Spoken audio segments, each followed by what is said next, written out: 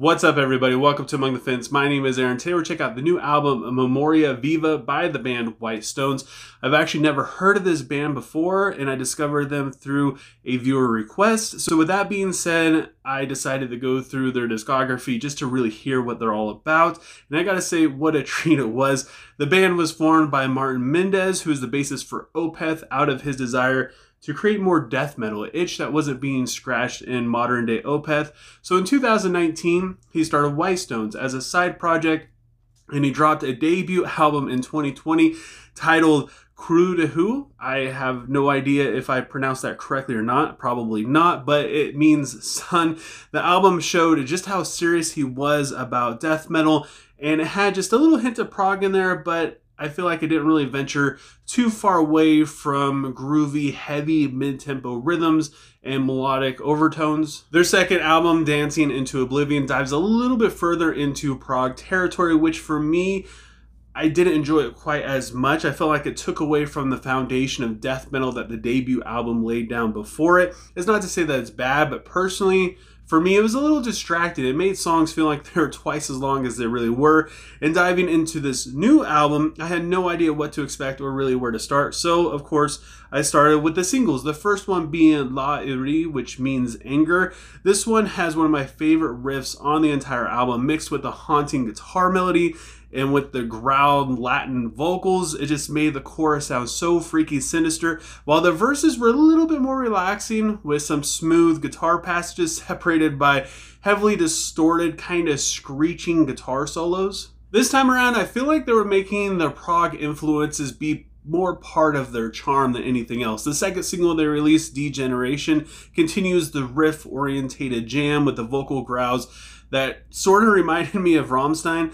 The melodies in the chorus are just so freaking beautiful, and it's what kept me coming back for more. The first couple times I was listening to the song, I just had to go back, even halfway through the song, just so I could hear it one more time. And the bridge takes a really dark turn, as it has a progression that feels like it's constantly speeding up, and it goes right back to being joyful, and it just makes you feel like everything is right in the world. The different atmospheres between these two songs made it really hard to tell what the rest of this album was going to hold, even more so after hearing the kind of creepy opening track, which is also the title track, Memoria Viva. It starts off fairly slow and it reminds me a lot of Black Sabbath's Bloody Sabbath, at least until the guitar comes in, which has a really fun groove. Then it fades out as it goes into Humanoids, which has more of a Middle Eastern vibe to it thanks to the guitar and the bass, and the whisper vocals in the intro is a really cool touch.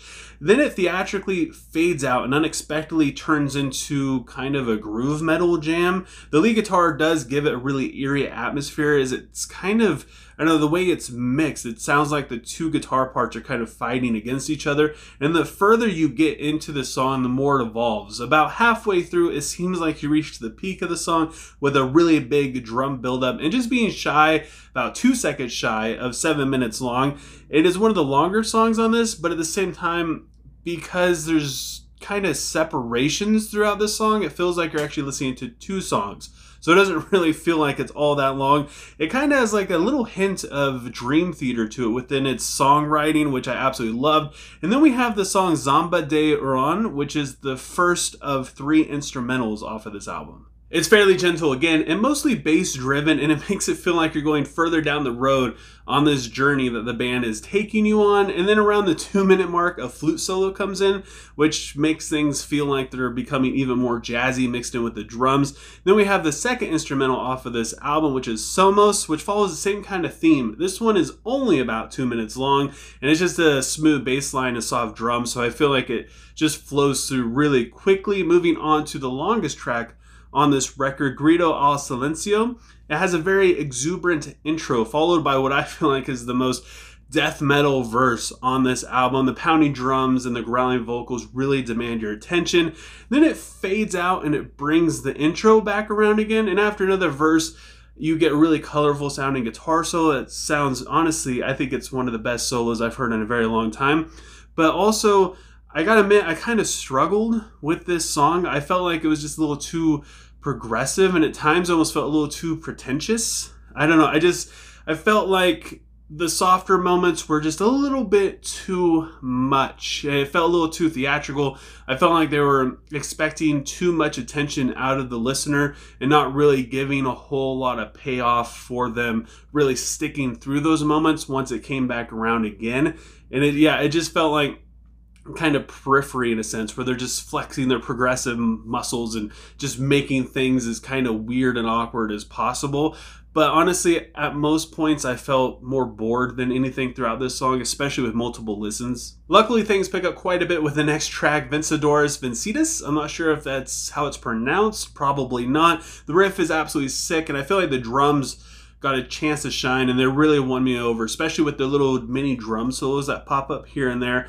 The light-hearted atmosphere in this song was absolutely amazing. I loved it so much, and it just increases even more with a guitar solo, which I didn't think was going to be possible. And then we have the closing track, which is the third single on this album, Yamaya, which is the name of a water spirit. It uses the same melody from the song What Child Is This?, which is a Christmas song. I thought that was kind of weird, but it definitely closes this album off in a very gentle, kind of melancholic way. I gotta say, their debut album is still probably my favorite. I did enjoy this album quite a bit.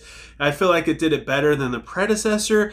I feel like it flowed a lot better in the progressive nature. While it didn't really keep me entertained on every song, I feel like I still enjoyed it on most songs. It made a lot of twists and turns really unexpected. You didn't really know what each song was gonna bring. But one of the main issues I had with this album were the riffs. I feel like they didn't bring a whole lot of variety. They all felt very similar from song to song, but I feel like that helped the rest of the band to stand out quite a bit. Between the bass, the lead guitar, the drums, even the flute, I feel like they really all held their own and made each different section on this album stand out that much more. Also, I didn't really care that much for the instrumentals, but I feel like that's one of my more personal struggles. At least, I don't know. I'm not really much of an instrumental kind of person, and I felt like these were very, very much lacking and pretty weak, especially compared to some of the more upbeat moments on this album. And not only that, but some of the songs had their own like just dropouts and instrumentals built within them that I feel like weren't really that great either.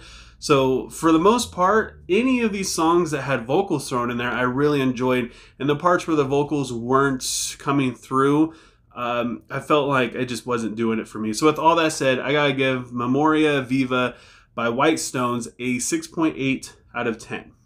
But I want to know what you guys think. I have a feeling that not a lot of people have heard of this band just like me. So if this sounds like something that would be up your alley, especially if you're a Opeth fan, especially an old school Opeth fan, definitely give this band a try and leave a comment below letting me know what you thought, what you would rate it, what your favorite song is. And also, if you enjoy this video, don't forget to give it a like. It helps out so much with YouTube's algorithm, and it really helps keep my videos popping up on your recommended section on YouTube. And also, if you want to help support me further than that, feel free to subscribe and ring the bell icon. Doing any of these things helps me out tremendously, and I just thank you guys so much for taking time out of your day to listen to me talk about music, and I hope you have a good rest of your day or night whenever you happen to be watching this, and I will talk to you guys next time.